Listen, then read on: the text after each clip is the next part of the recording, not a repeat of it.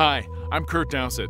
Since its introduction 3 years ago, OPTIFADE concealment technology from WL Gore & Associates has changed the way hunters look at camouflage, namely by looking at concealment through the eyes of the prey animals whose detection they're trying to avoid, rather than with human vision. Now, concealment experts, textile designers, and animal vision scientists have collaborated to create the first scientifically designed concealment pattern created around the way waterfowl view their environment. Join me as I take a look at what is literally a bird's eye view of the new Gore OPTIFADE Concealment waterfowl pattern on this episode of The Science of Nothing.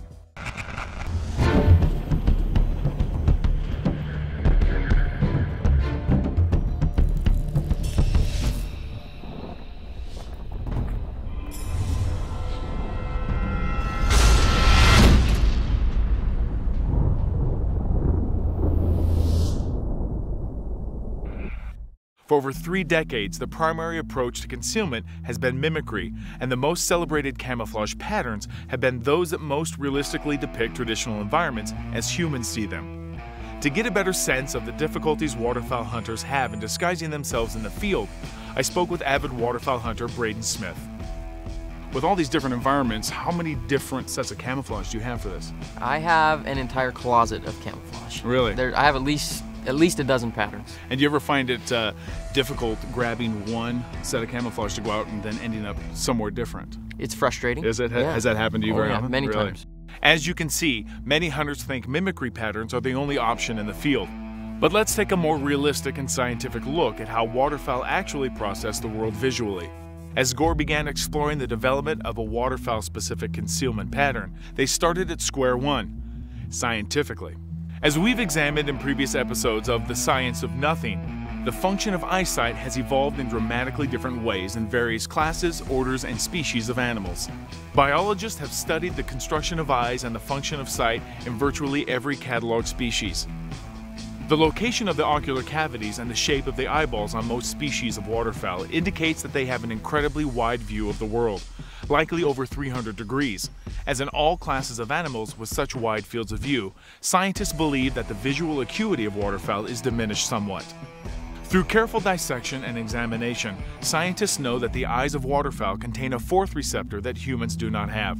This receptor perceives additional colors in the blue spectrum, likely into the ultraviolet range. Since humans are unable to perceive this spectrum of light, it is difficult to simulate for our eyesight, but not impossible to address when designing concealment systems. In order to understand more about the Gore OPTIFADE waterfowl pattern, Guy Kramer explains the science behind its development. The Gore OPTIFADE open country pattern was designed for a horizontal environment. OPTIFADE forest pattern was designed as the ungulate is actually looking up into the forest. With the Gore OPTIFADE waterfowl pattern, we're not only looking at an entirely different angle of attack, we're looking at an entirely different species altogether. In doing so, we've got to look at how the brain of the waterfowl perceives the pattern, how the eyes focus in on the pattern, and how the contrast sensitivity of the pattern relates to the bird in flight. So in the case of the Gore OPTIFADE waterfowl pattern, we've actually had to focus more on the micro pattern because birds are very sensitive to details out there. And so as the bird starts to focus in on what it may perceive as an anomaly out there, it will actually perceive that level of detail and start to ignore what it's seeing as background noise. An additional aspect that had to be addressed by Gore's team of scientists was motion. Unlike humans or ungulates that can essentially stand motionless and carefully examine their surroundings, approaching waterfowl are in constant motion. We've also put in these swirly effects to simulate some of the blurriness that a waterfowl is going to see on an angle flying ahead because their eyes don't move the same way that animals and human eyes move. Finally, scientists consider the angle of engagement between waterfowl and waterfowl hunters. In the stores, you see these patterns that have been designed by artists from the level of an animal on the ground looking across a field. And that's not how the bird perceives the background environment. Rather than the bird coming down on an angle of attack, we have to incorporate the different color regions and the increased contrast element into the pattern so that the shadows appear natural to the bird on the overhead view that they would have coming into the hunter.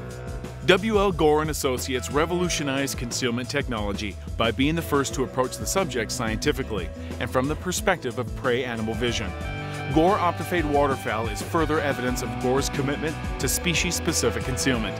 With this latest concealment pattern, ducks and geese may have seen the last of hunters, but rest assured, hunters haven't seen the last from Gore OPTIFADE. I'm your host, Kurt Dowsett.